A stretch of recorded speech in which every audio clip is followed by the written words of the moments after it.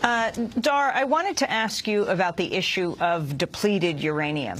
In 2004, a special investigation by Democracy Now! Co-host Juan Gonzalez of the New York Daily News found 4 of 9 soldiers of the 442nd Military Police Company of the New York Army National Guard returning from Iraq tested positive for depleted uranium contamination. They were the first confirmed cases of inhaled depleted uranium exposure from the Iraq conflict. One of the people affected was Sergeant Augustin Matos, who was deployed in Iraq with the 442nd Military Police. Speaking on Democracy Now!, he described his health problems. Well, I myself, while I was out there, experienced a fever one night, unexplained. I was fine during the day, and then it just hit me. It just totally knocked me out. I was in bed. I couldn't get out. I can't remember exactly what the fevers were, but also I was urinating blood while I was out there. It wasn't good. It was just a place not to be when you were sick like that. That was Sergeant Augustin Matos. What did you find as you returned to Iraq this last time, Dar Jamal, about depleted uranium and its effect on Iraqis? Overall, the country has seen a massive increase in cancer rates from the 1991 Gulf War up to present, even according to official Iraqi government statistics. In 1991, for example, there were 40 registered cases of cancer out of 100,000 Iraqis. By 1995, 4 years after that war, that number had jumped to 800 out of 100,000 Iraqis. And then Dar, by 2005, that number had doubled. Dar, as you speak, I just want to say we're going to be showing images, and I want to warn our TV audience, for our radio listeners, if you want to go to the website, you'll be able to see the kind of images that that you captured, Dar, when you were in Iraq. Go ahead. Keep saying what you were saying. The most recent statistic I'll end with before I get into Fallujah and what these images are showing is that in 2005 we saw 1,600 Iraqis with cancer out of 100,000, so a massive escalation that continues. And going on to Fallujah, because I wrote about this a year ago and then I returned to the city again this trip, we are seeing an absolute crisis of congenital malformations of newborn. There is one doctor, a pediatrician named Dr. Samira Alani, working on this crisis in the city. She's the only person there registering cases, and she's seeing horrific birth defects. I mean, these are extremely hard to look at. They're extremely hard to bear witness to, but it's something that we all need to pay attention to because of the amount of depleted uranium used by the U.S. military during both of their brutal attacks on the city of 2004, as well as other toxic munitions like white phosphorus, among other things. And so what this has generated is from 2004 up to this day, we are seeing a rate of congenital malformations in the city of Fallujah that has surpassed even that in the aftermath of, in the wake of the Japanese cities of Hiroshima and Nagasaki that were, that nuclear bombs were dropped on at the end of World War II. So Dr. Samir Alani actually visited with doctors in Japan, comparing statistics, and found that the amount of congenital malformations in Fallujah is 14 times greater than the same rate measured in the cities of Hiroshima and Nagasaki in Japan in the aftermath of the nuclear bombings. These types of birth defects, she said, there are types of congenital malformations that she said they don't even have medical terms for, that some of the things they're seeing they've never seen before. They're not in any of the books or any of the scientific literature that they have access to. She said it's common now in Fallujah for newborns to come out with massive multiple systemic defects, immune problems, massive central nervous system problems, massive heart problems, skeletal disorders, babies being born with 2 heads, babies being born with half of their internal organs outside of their bodies, cyclops babies literally with 1 eye, really horrific, nightmarish types of birth defects, and it is ongoing. And she, lastly, to really give you an idea of the scope of the problem, is that this is happening now at a massive rate, and she said her being the only person cataloging and registering cases with no help from Baghdad, who is denying that there's some sort of problem like this in Fallujah.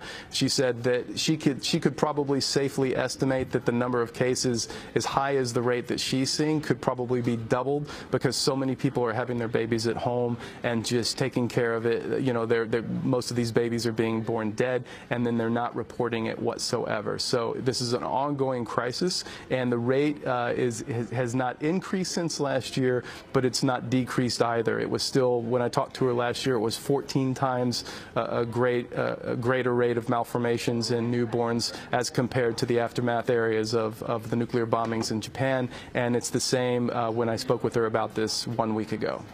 Darjama, do you know, has any U.S. government official ever publicly acknowledged that the U.S. used depleted uranium in Iraq?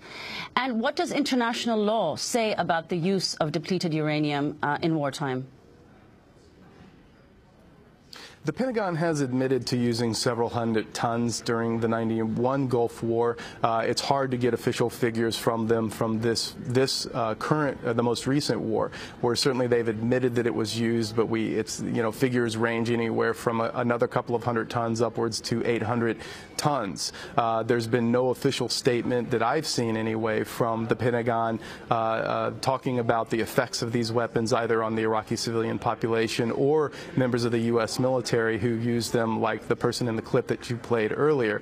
International law is very clear about these types of weapons. Any weapon that is known to have a lasting negative impact on the civilian population in the general area where it is used is technically a banned or a highly restricted weapon. And in this case, these types of weapons should not be allowed to be used. As I reported back in 2004 when it came out that white phosphorus was indeed being used in Fallujah, that's another restricted weapon where the Geneva Conventions state very clearly that if there are any possibility of any civilians in the area where it is going to be used, it is not allowed to be used. So the Geneva Conventions are very, very clear about these. And this brings up a broader point about the war. As we heard in an earlier clip from Michael Moore talking about the illegality of the war, it's good to hear this brought back into the discourse.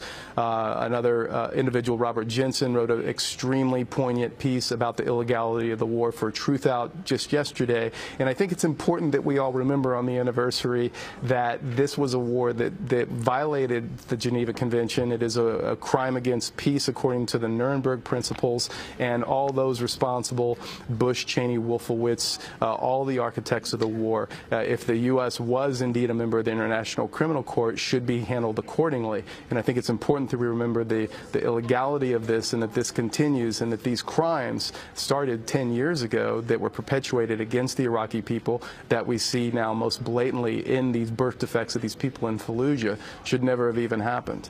Dar, finally, the issue of internally displaced people in Iraq. You have the Iraqi refugees. How many left the country? How many remain inside? And where are they inside Iraq? Well, at the height of the sectarian bloodletting in 2006-2007, there were over 4 million refugees, roughly half of them in the country, half of them who had fled the country largely to Syria and to Jordan. To this day, according to official Iraqi government statistics, there's 1.1 million internally displaced persons in Iraq.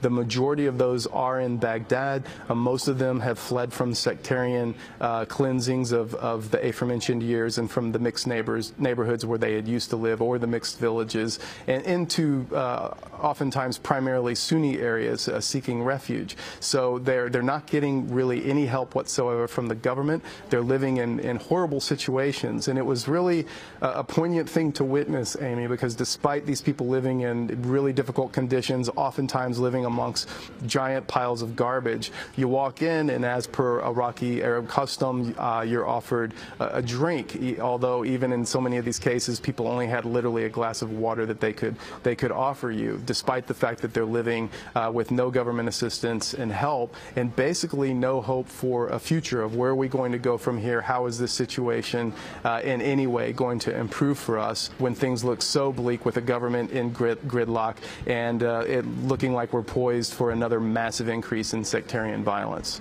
Finally, Dar, you were just in Iraq repeatedly on television, the corporate networks in the United States, but the U.S. got rid of Saddam Hussein, who was a tyrant. What is the feeling of people on the ground in Iraq? Stunningly, as bad as things were under Saddam, and we have to keep in mind this perspective of Saddam in the wake of a brutal 8-year war with Iran and then the genocidal sanctions for 13 years from 1991 up until the beginning of this invasion in March 2003. As bad as it was under Saddam with the repression and the tensions and the torture and the killings, the overall feeling of Iraqis today in Baghdad and other places in Iraq where I went this trip was that things are much worse now. There's far less security. You don't really know where you can go and what you can do and know that you're going to have any kind of safety. Anytime that we send our kids out to school now, is what I was told, we don't know for sure on any given day that they're going to come back. And so the prevailing sentiment is that, yes, it was good initially to have Saddam removed, but people are still concerned with the basic things like security, an economy stable enough to be able to have a job, to work, to have food, and provide something for your family. And these things just no longer exist today in Iraq. So the prevailing sentiment is that it's far worse now even than it was under Saddam Hussein. Dar, we want to thank you very much for joining us from the headquarters of Al Jazeera in Doha, Qatar. Dar Jamal, an investigative journalist, unembedded reporter, extensively covered the war in Iraq. You can see his reports through the 10 years on our website, on our Iraq War. Thanks so much for watching this report from Democracy Now!, your daily independent global news hour. We don't accept advertising or corporate funding, but rather rely on donations from viewers like you. Please make your contribution by visiting democracynow.org. We need your support today to keep bringing you this hard-hitting, in-depth reporting.